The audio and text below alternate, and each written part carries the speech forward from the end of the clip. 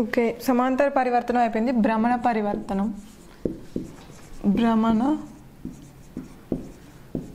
పరివర్తనం. భ్రమణ పరివర్తనం అంటే మూల బిందువుని స్థిరంగా ఉంచి మూల బిందువుని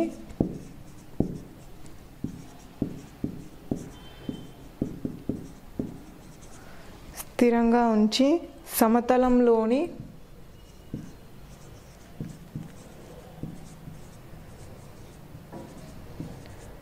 రెండు అక్షాలను ఒకే కోణం ద్వారా పరిభ్రమణం చేస్తే ఒకే కోణం ద్వారా పరిభ్రమణం చేస్తే దాన్ని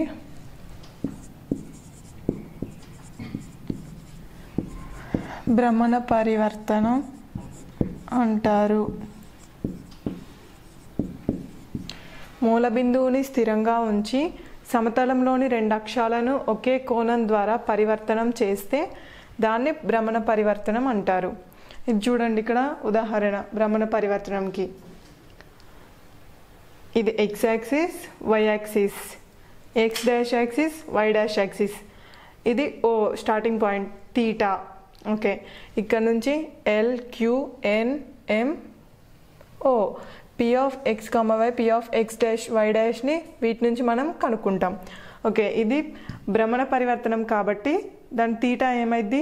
angle of X O X dash is equals to angle of why oh why dash is equals to theta. Okay, అప్పుడు ఎక్స్ దీని నుంచి ఎక్స్ ఎలా కనుక్కుంటాం? ఓఎల్, ఓఎల్ equals to OQ, OQ minus Lq. ఓఎల్ equals to OQ minus Lq. OM cos theta minus PM sine theta. OM అంటే X dash, PM అంటే why dash. ఇక్కడ చూడు, OM X dash అంటే OM, why dash అంటే PM. So X dash cos theta minus y dash sine theta.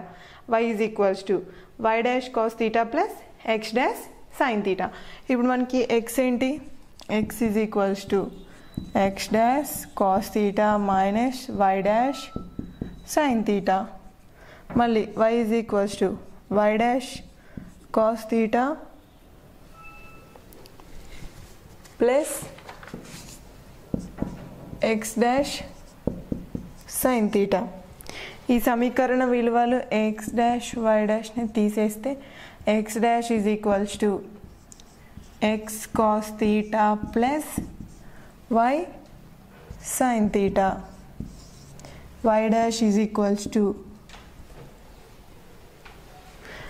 minus x sin theta plus y cos theta. ఇప్పుడు మనం దీన్ని table లాగా రాయొచ్చు. x y, ఇక్కడ x dash y dash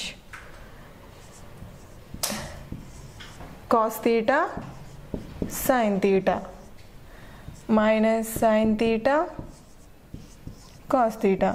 చూడు, X కనుక్కునేటప్పుడు X dash cos theta plus why dash sine theta. Why అంటే minus X dash sine theta plus why dash cos theta.